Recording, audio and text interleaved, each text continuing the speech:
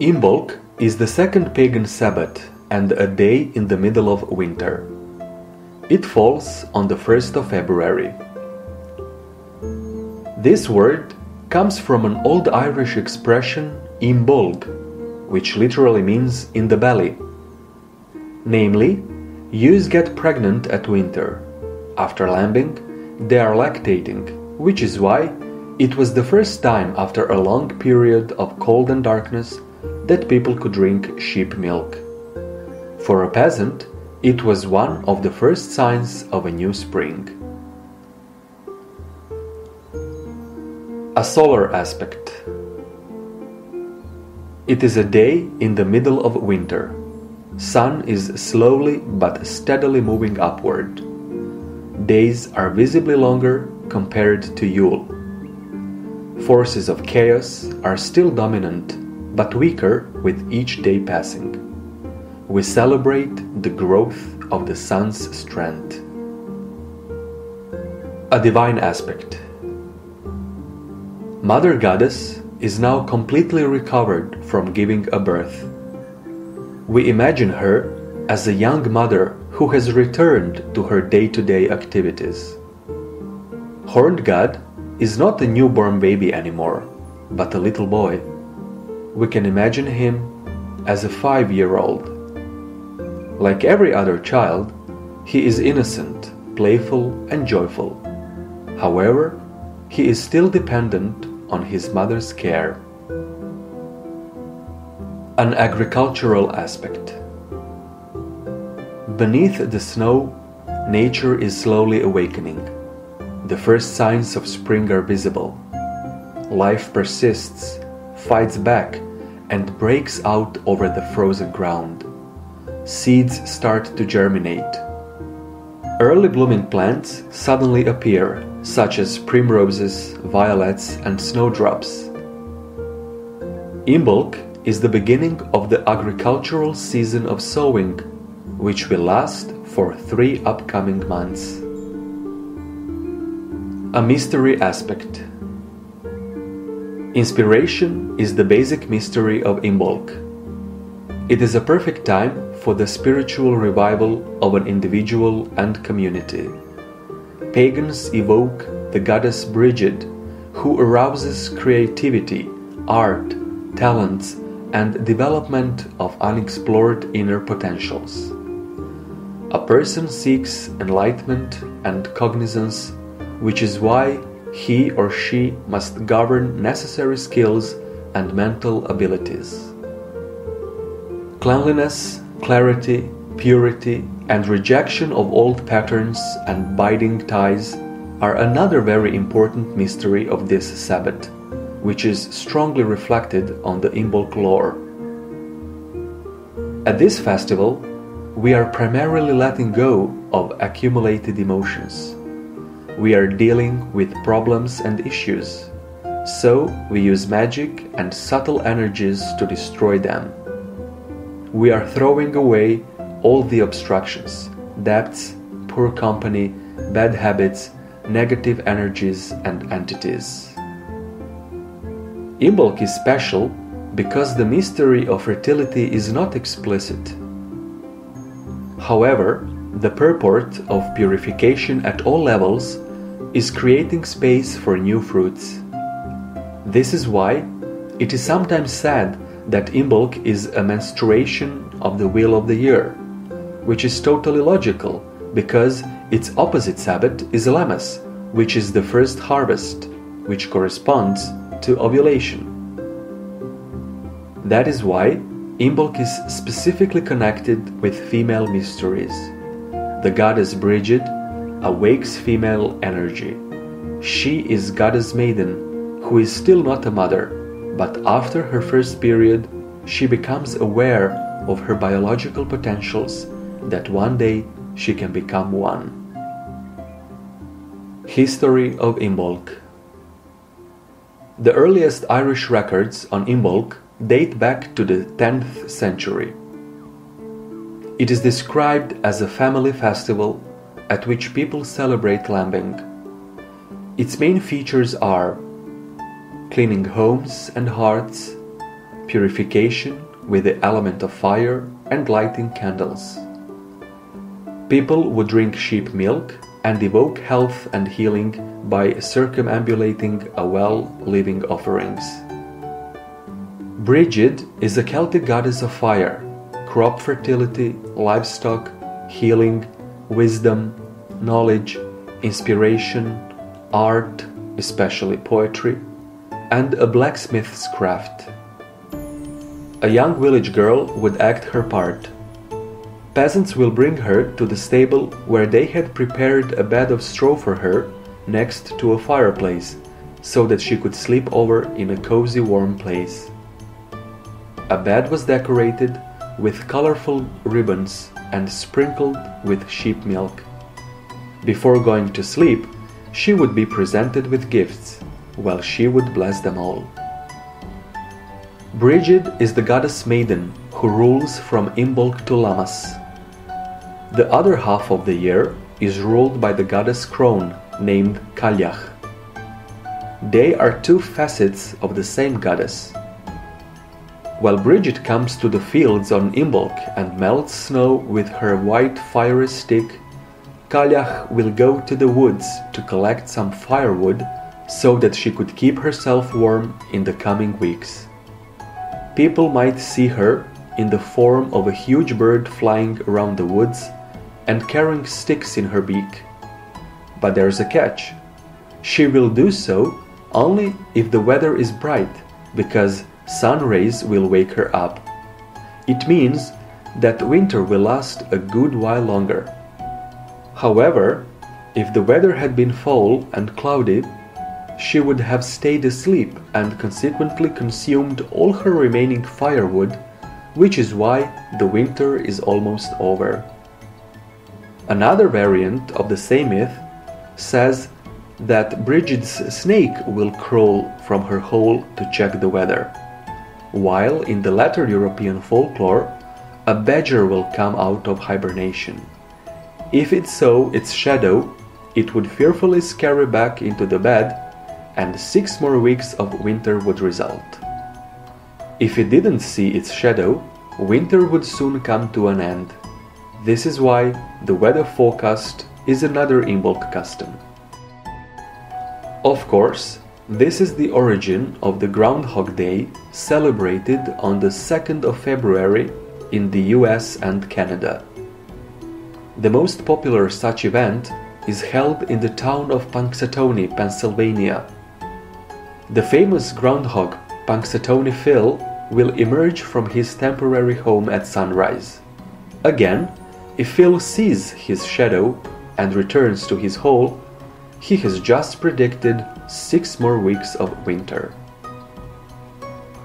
From the 13th to the 15th of February, Romans were observing ancient, possibly even pre-Roman fertility festival called Lupercalia, dedicated to the pastoral deity Lupercus, who is sometimes identified with the god Faunus, equivalent of the Greek Pan.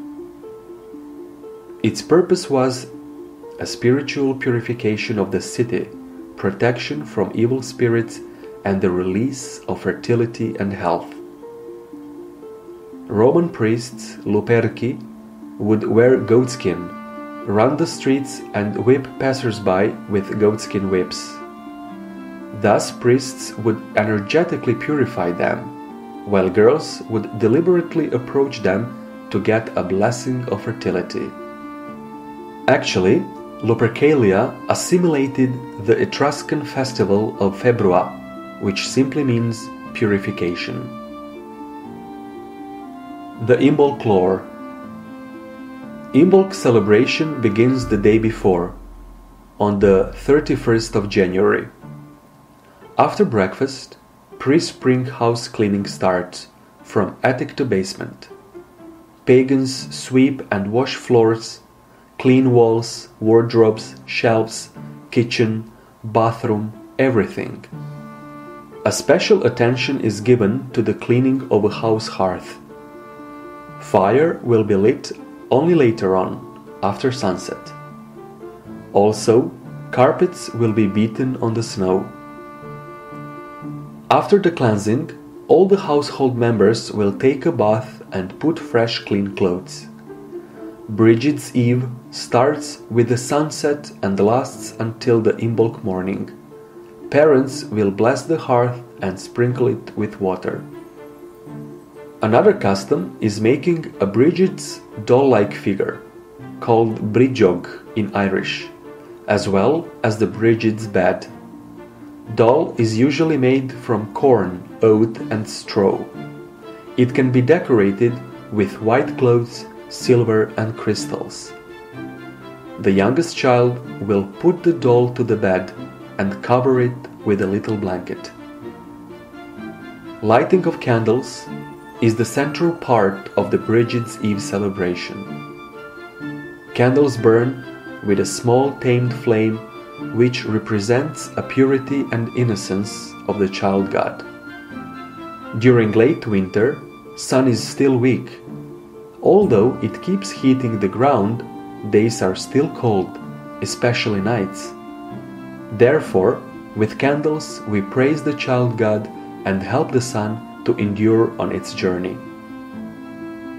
We chase away darkness and coldness of winter and activate the positive energy of a cleansed home. Family members will walk through the entire home ringing handbells, light the white and silver candles on windows and the household shrine, on the threshold, balconies, in the courtyard and backyard. One big white candle can be lit on the fireplace. That one is called the Brigid's candle. Brigid's cross is a symbol of the young sun which slowly breaks through the zodiac and rushes to warmer days. Typically, it has 4 arms tied at the ends and a woven square in the middle. Its 4 arms symbolize the wheel of the year. After the lighting of candles, all family members will make Brigid's crosses from woven rushes, sedge, straw, or even from paper. Once they are crafted, everyone will consecrate his or her cross by circulating 13 times over the flame of the Brigid's candle. Everyone can put the cross in some special place in the house, at the entrance door, beside the fireplace, in stables, on yard trees, shrine or altar. We can conclude that the Brigid's cross also has apotropaic properties. The rest of evening is dedicated to art. Household members will get warm and sing, play music, read poetry or fairy tales, or simply have fun. On the Imbolc morning, family will get out and check the weather. If it is fall, they will rejoice because it means the winter is coming to an end. If not, they will enjoy the beautiful day. The youngest child will awake Brigid's doll and usually carry it around the neck all day long. Then they will decorate a plow. The oldest person will bless it and sprinkle it with water or some drink, wishing for the successful harvest. Children will pull it going door to door and neighbors will give them candies. When they return, they will leave it by the front door. After breakfast, the family will take a walk to the woods and countryside, searching for the first signs of spring. When they return home, they will retell all their impressions. Can we feel the coming of spring? Did anyone see a snowdrop, violet, primrose, or any other sign? A Christian interpretation of Imbolc. As Brigid was a patron goddess of Ireland, the Catholic Church couldn't just label her as heresy. Therefore, the Church declared her as saint. She became Saint Brigid, one of 3 Ireland's patron saints. She is described as a Catholic nun who performed many miracles, living in the town of Kildare in the Eastern Ireland in the 5th and 6th century. There are no many information on her life. Actually, it is not even sure that she was a real person. Even if she was, it is obvious that since the 6th century she was syncretized with the famous Celtic goddess. Ancient Celts were maintaining the Brigid's sacred fire in Kildare.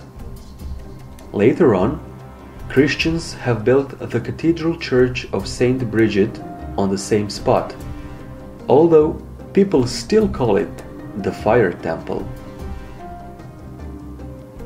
In the Old Testament, it is prescribed that after giving birth to a male child, women shall purify themselves for 40 days.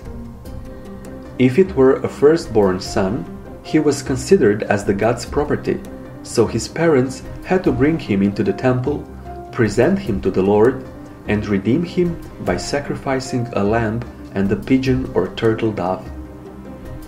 By the way, if it were a daughter, woman had to purify herself for 80 days. In the New Testament, it is described that Jesus' parents, Joseph and Mary, 40 days after his birthday, brought him to the temple in Jerusalem to present him to the Lord.